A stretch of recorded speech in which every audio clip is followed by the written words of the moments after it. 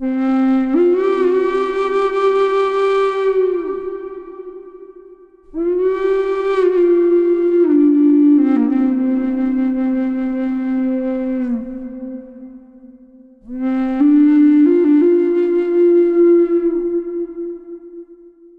bright viewers, to this week's edition of Healthy Living, featuring Dr. Judith Orloff, who will discuss intuition, constructive energy, and spirituality, and how they can be used to achieve physical and emotional healing.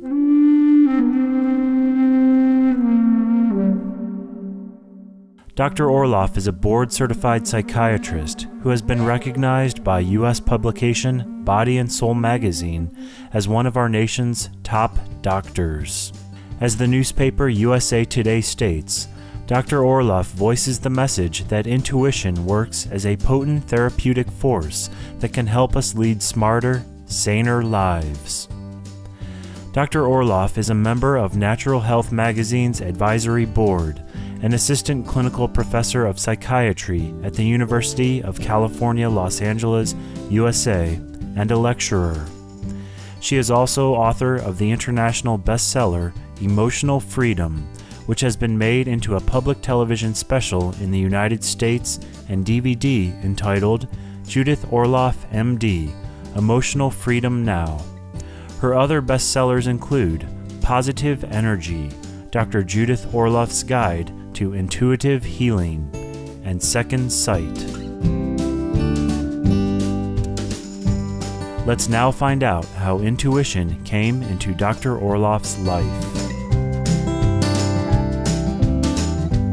The way I got into it was that when I was a little girl, I was raised by 2 physician parents, and I have 25 physicians in my family.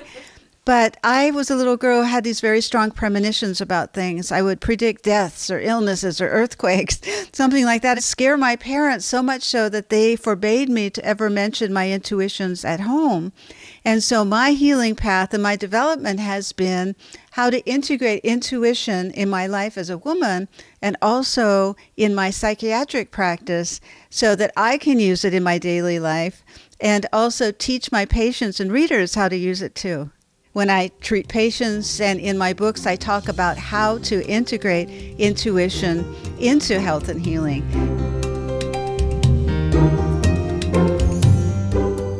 Emotional Freedom, published in March 2009, encourages readers to overcome negative emotions by reacting to them constructively. Here's Dr. Orloff with more on her book. Well, emotional freedom is about how to become non-reactive to emotions so you're not just reacting when your buttons get pushed. It's about using emotions as a path to spiritual awakening, to be able to tune into your intuition and find out the deeper meaning of whatever emotion you go through. It can be anger, it can be frustration, it could be any emotion, but there's a spiritual meaning to every emotion that you go through, and you can use intuition to tune in to find out what that is. Fear is a huge emotion that saps people of their power. Part of emotional freedom is to just make a commitment to the best of your ability not to lead a fear-driven life. And so I have my patients list their top 5 fears, whatever they are, so they're very clear about it. And then really outline ways you could find courage to transform those fears. And one area where that comes up is in relationships. And I speak about, in emotional freedom, the emotional vampires who can drain your energy. And I bring this up because this is a spiritual challenge too.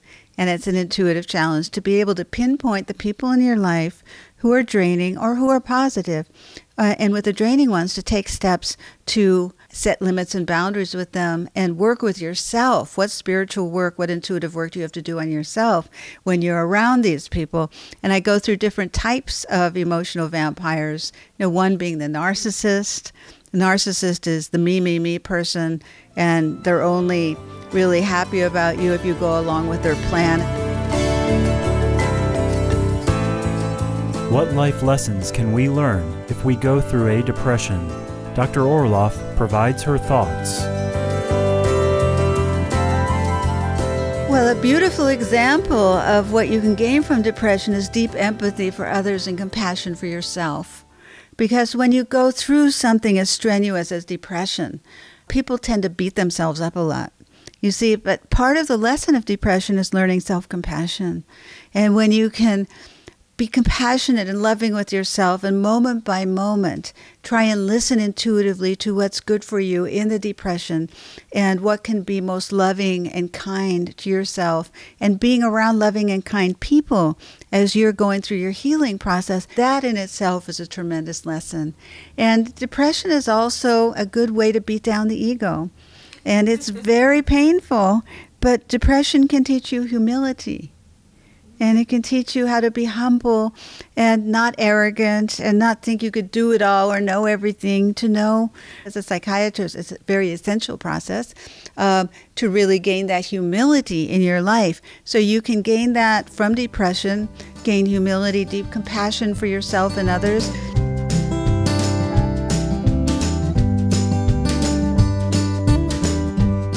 After this brief message, we'll learn more about Dr. Orloff and her work as a psychiatrist. Please stay tuned to Supreme Master Television.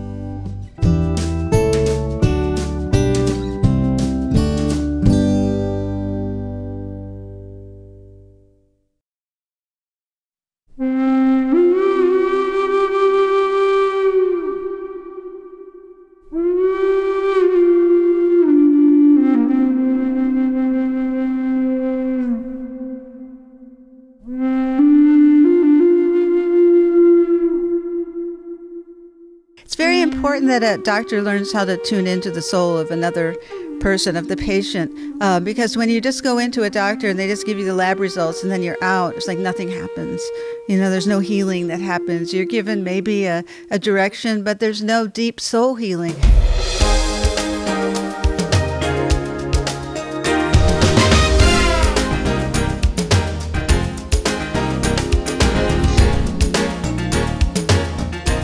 Welcome back to Healthy Living here on Supreme Master Television.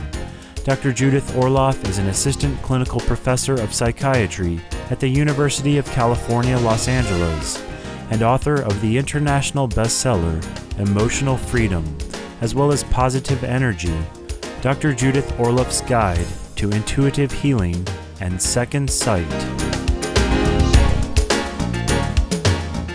If you happen to go through a depression, I hope everyone can look at it from the standpoint of emotional freedom in terms of what spiritual growth I can gain, rather than this is just tormenting me, I want it to be over.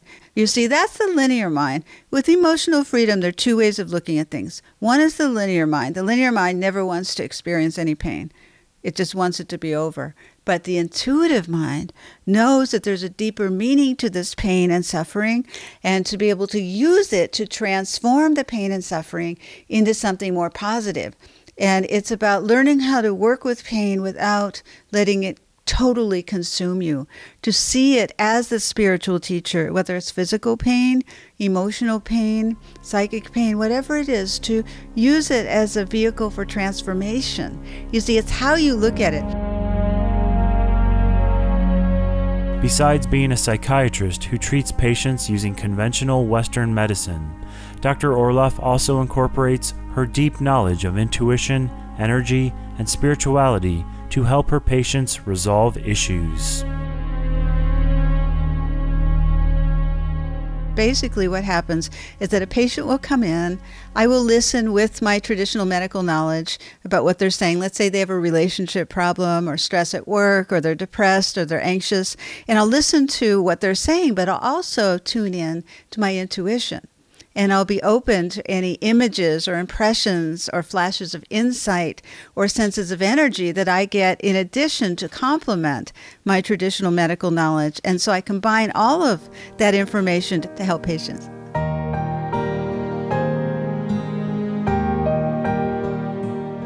Dr. Orloff shares with her patients how they too can get in touch with their intuitive side, thus enabling them to enhance their emotional well-being and better face life's challenges.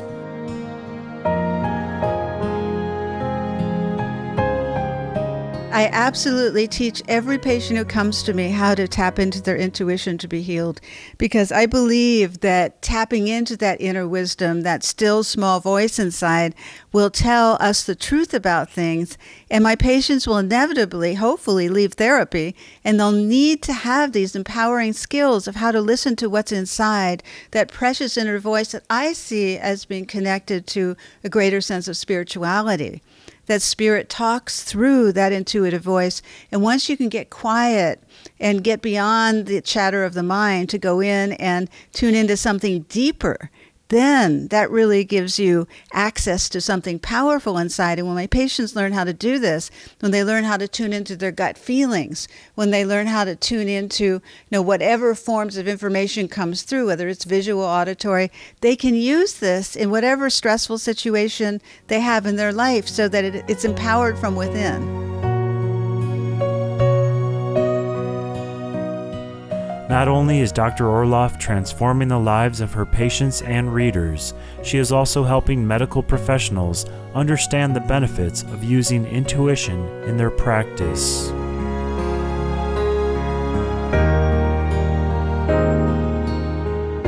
And what I'm trying to do with emotional freedom and intuition is to teach psychiatrists and therapists how to tune in and be with a person and prescribe things other than medication. Meditation itself can cause the endorphins to flow in the body, which are the body's natural painkillers.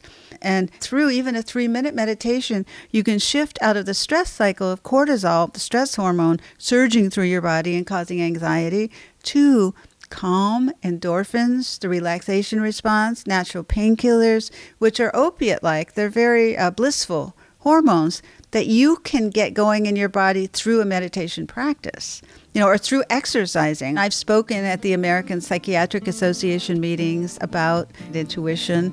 So they're beginning to open up, and I think the holistic practitioners are definitely open.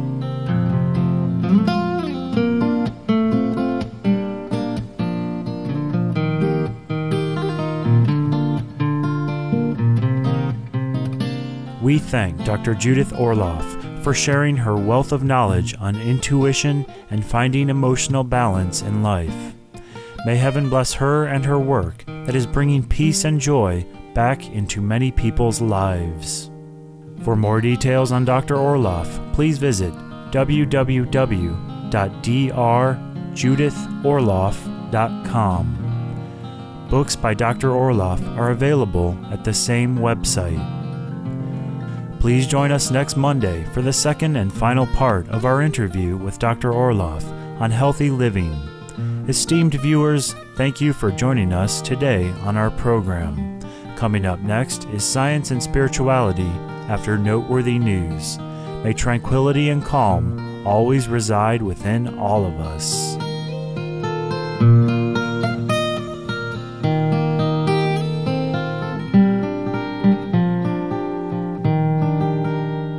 For more details, please see www.suprememastertv.com/HL.